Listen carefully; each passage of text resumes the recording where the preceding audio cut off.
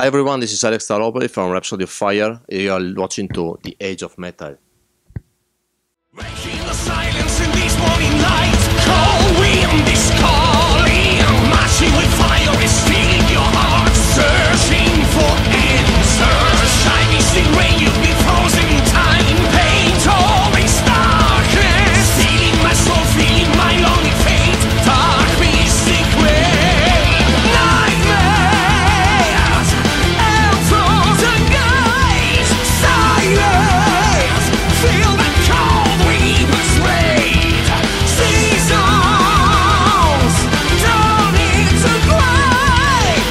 Disease always run through my veins. Into the legend I will ride, far away from these cold neon eyes. Never know, never try, I'm still high. Hey everyone, this is Miguel with DH Metal, and I'm here with Alex Staropoli, of keyboard player of Rhapsody of Fire. How you doing, sir? How is the cruise going for you so far? It's going great. It's exciting. It's fantastic weather, fantastic fans. Yesterday we played the first show, so it's really cool. Well, yesterday we have the chance to listen some of the part of the Into the Legend, the new album, and you guys kicked off with the new song. You guys can play the title track. So within Into the album is the album is already out. Yes. It's already out. Released in the United States yesterday. Yesterday, yes, actually when we were here. What are the ideas behind the album? Because I noticed that it has a lot of kind of, if we can say, old school Rhapsody of Fire on it. Well, the idea is behind is that I really wanted to collect all the elements that are typical for Rhapsody of Fire since forever. So I really started with a list what all the instruments I wanted to have. So orchestra, choirs, baroque ensemble, many soloists, soprano, and starting from that list, I started to compose based on this list. So it's really important for me to know what's going on in every song, which are the musical possibility I have. I know Rhapsody of Fire is a great band, but I like to add more stuff on top. Right, So that was the beginning, and I already had the Kiss of Life. I already wrote part of the song for Dark Wind So Still, but I decided to keep it apart for the legend. Gotcha. Yeah. Now, what was the most difficult part at the time to put this album together? Because I noticed that it has so much elements and so much moods and so much texture. What were the most difficult part at the time to sitting and putting it together? I have to say that in many productions of the past we had difficulties, but it's part of the process. There are easiest part and part that are more challenging, and you need more time, more energy. Into the Legend, it took like 2 years for composing it and 7 months in the studio. But I have to say, I never had difficult moments. This is something really unique. So you think it was kind of a flawless album that was more really every part of it, every moment, every little step was just great, enthusiastic. Everything was flowing, and we took the time. Of course, when you have we took the time. We said, okay, we started in March 2015, and we had to finish 2 months earlier actually. So we were 2 months late, but it's okay, and it was a really fantastic experience. One thing that caught my attention, and I say in this, Alex, because I remember seeing Rhapsody before. We're talking about years before, yeah. And I was surprised and really glad of Roberto's skill. How has been the relationship with him and you at the time to work Rhapsody's material? Really good, because you have to know, Roberto and Luca Turilli they were schoolmates, and we started together to play. So at the very beginning, there were myself, Luca Turilli, and Roberto De Micheli. So we played a few years together. Then Robbie decided to go to to go away from the band because he wanted to do more progressive stuff, Right.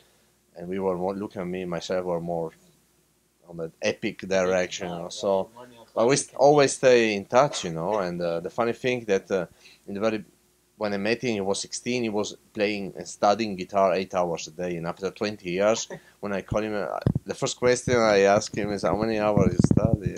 And he said, "Still 6 to 8 hours a day." So he's still the maniac. Still the same. He was, yeah, and he's a great guy. It was important for me to find a good person other than a great guitar player. So I have both. Right, no, definitely. I mean, like for what I saw last night at the Alhambra here, 70,000 tons. I mean, you guys again after this many years blew my mind. I mean, I was surprised. I mean, I'm glad that Roberto has kind of like that same flow that Rhapsody used to have before. Talking about tours, last time that Rhapsody of Fire was in the United States was a couple years back, 2012 with some shows sporadically around the country. Some of them, not in different parts. When we will see that again, we will see a tour with Rhapsody again. Well, in the United States, I still don't know. We are compiling some dates. We are organizing the European tour at first, and then hopefully in fall, sometimes this year, we'll be able to tour in Latin America, maybe in the States. We have to see. There's nothing official yet.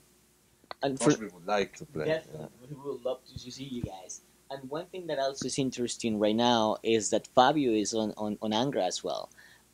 From your point of view, do you think that he brought some elements from Angra into Rhapsody of Fire for this album? Not at all, because Rhapsody of Fire is a unique band, and actually, well, from Dark Winds of Steel on, I asked Fabio to write lyrics. Right. So that's the big change in Rhapsody of Fire since the split we had.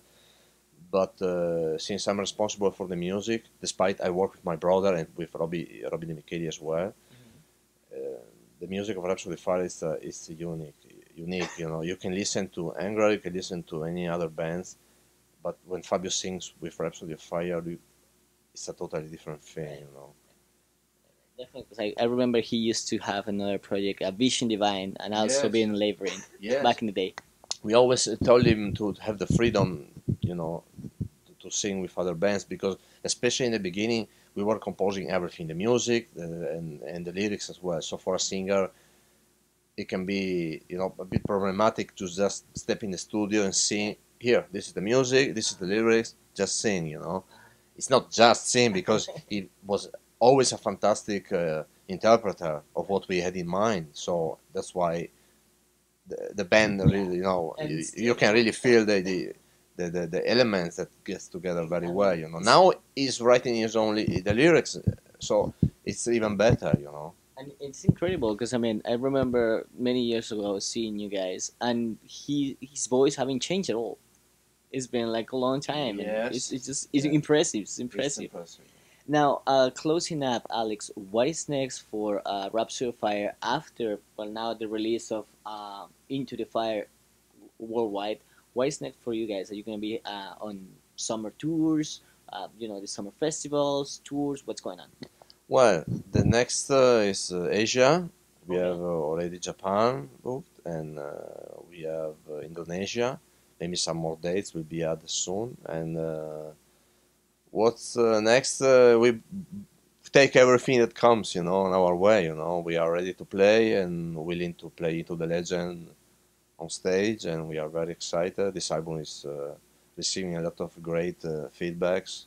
We entered the charts, and reviews are fantastic, and we love the album.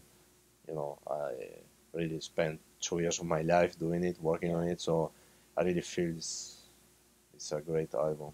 Okay, closing up, with 2 days within 70,000 tons, what are you looking for these 2 days?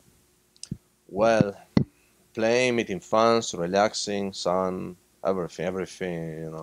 Yeah, Are you everything. going down tomorrow to Jamaica? I think so, yeah.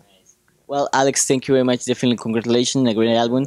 It was great to see Rhapsody back again on action, back in what we can say international waters, but in Yes. this side of the continent, it was good to see you guys. Yeah. Thank you very much. Exactly. Thank you. Into the light of you won't see me cry from me.